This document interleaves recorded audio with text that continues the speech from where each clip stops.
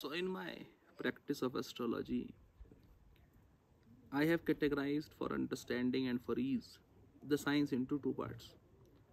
So as you know, it is a study of time. The time when you are born, what it holds for you, that manifests in your life. So there are two things into it.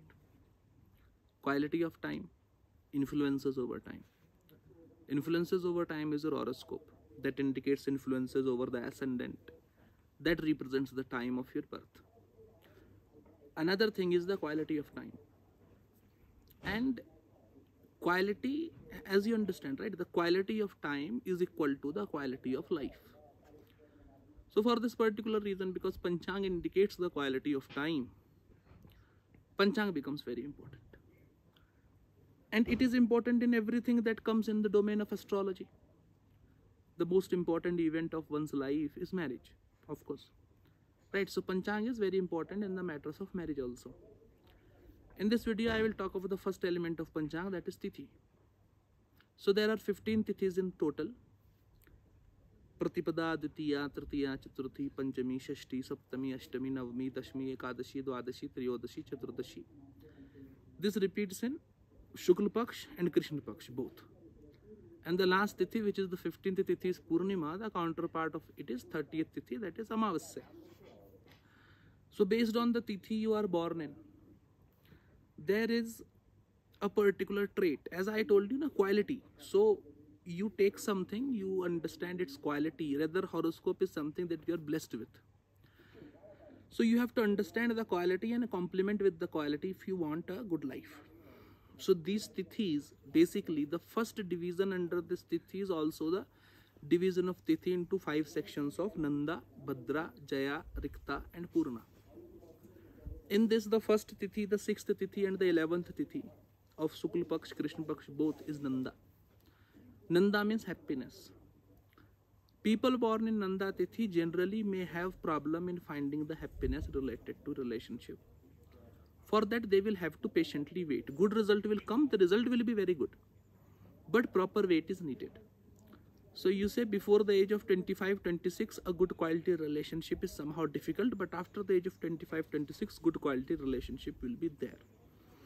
Now Nanda people primarily see, when it is a relationship, you have two approach: eradication of negativity, enhancement of positivity. Nanda people have to particularly focus on enhancement of positivity.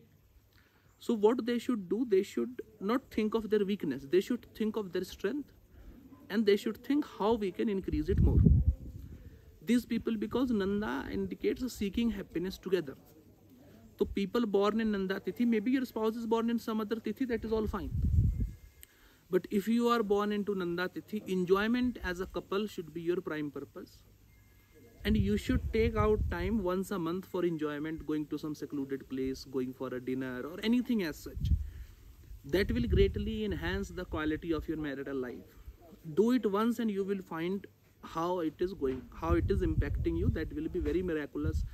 No remedy and nothing in this world will give you that this particular seeking happiness together will give you.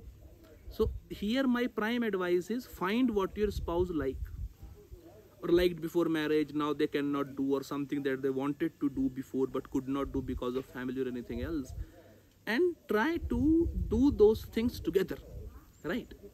Find what you each other like and do these things together is my advice for Nanda people. Now next is Bhadra, 2nd, 7th and 12th Tithi. Now Bhadra basically means auspicious, but Bhadra is a demoness that tries to destroy the auspiciousness. So Mangalkari becomes Amangalkari. So here in the approach of Bhadra should be that you list out all the factors that is negative and eradicate it. Eradication of negativity is the point. Here you should take your life, find those areas that is disturbing you and try to eradicate it. See, I am not telling you to not have friends or not listen to your family, right? That is not the case. But think that if friend circle is intriguing a lot in your marriage, you have to keep them at a bay. You have to find your personal space. So protecting each other from miseries. Here, what I'm also telling you to be a strict spouse, Because in this scenario, you can have a spouse who is not very much conscious about themselves. So you have to be that strict parent kind of a person who stops them from doing things, right? So negativity can come, and your prime duty, your prime purpose should be the eradication of that particular negativity. Find which things are creating issue. Ignoring them, that is for Nanda people, right? That is for Nanda people. For Bhadra people, you cannot ignore negativity, but you have to troubleshoot them one by one. This is what will give you a good relationship. Next comes Jaya people. People born on 3rd Tithi, 8th Tithi and 13th Tithi. See, Jaya means victory. So right now here, pushing your limits. There are some limits that you may have had in your life. First of all, what I have seen with Jaya people is a complete makeover after marriage. So maybe the person can be an altogether different person before marriage, and after marriage they change themselves completely to suit their spouse. That is very good for Jaya people. Other than that, what needs to be done for Jaya people is pushing their boundaries. This is the run for being victorious. This is the run for being alpha.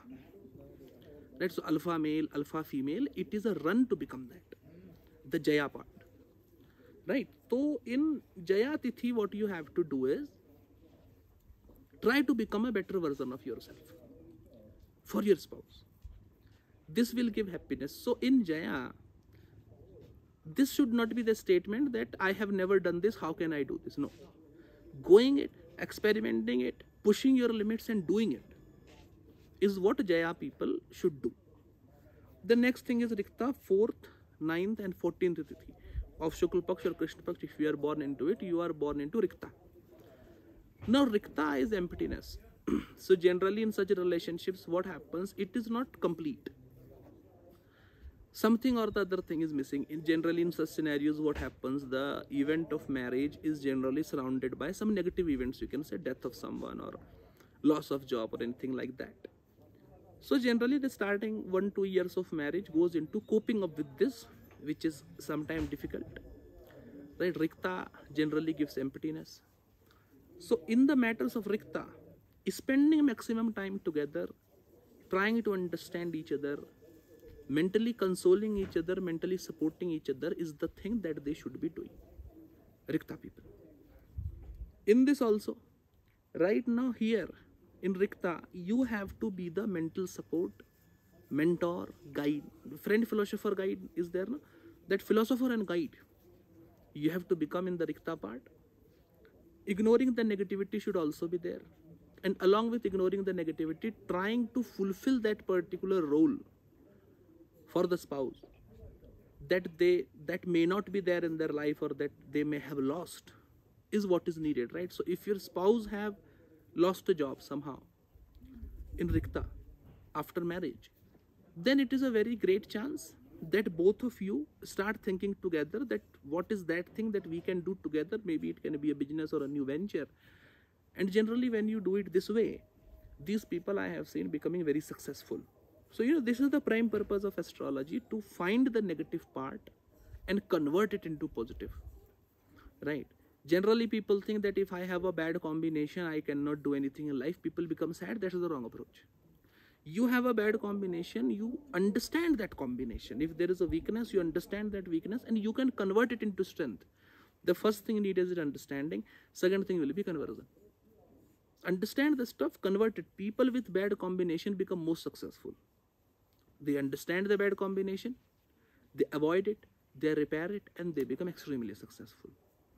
Another point is people born into Panchami, Dashami of Shukla Paksh or Krishna Paksh, or born on Amavasya or Purnima. These people are born in Purna Tithi. Generally, these are the blessed people who have almost everything in life. Their purpose should be, now you know what, when you have everything, when you are blessed with everything, it is very common that the coming of spouse is just yet another event in your life. And out of everything that you are busy in, maybe that spousal relationship is somewhere lost. You are already too busy, there are already everything, so there is nothing to achieve together kind of stuff. This is the problem that comes with when everything is perfect. So here what is needed is that despite you don't know, you don't need anyone, right? The life is ever perfect. But even in that area, making a space for your spouse, fitting your spouse into it, and then enjoying things together is for the Purna people. So Purna people have to make new challenges for themselves and then go on together to do that stuff. It is a child kind of a case, a child who is blessed with everything, right? Have friends also, good family also, and everything is there.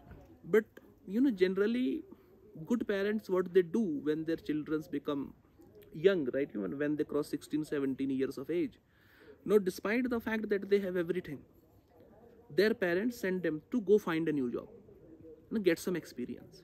Though there is no need of getting a job, they are already blessed by family. But still this exercise is done to make them realize the importance of these things. So in Purna cases, everything is there.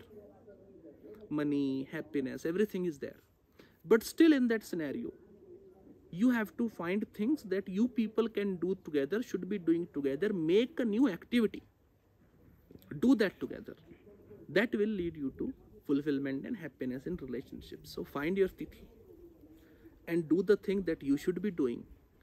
Tell your spouse about their Tithi and tell them the thing they should be doing, and then your marital life or your relationship will be a happy one for which you will be proud. That's what I want.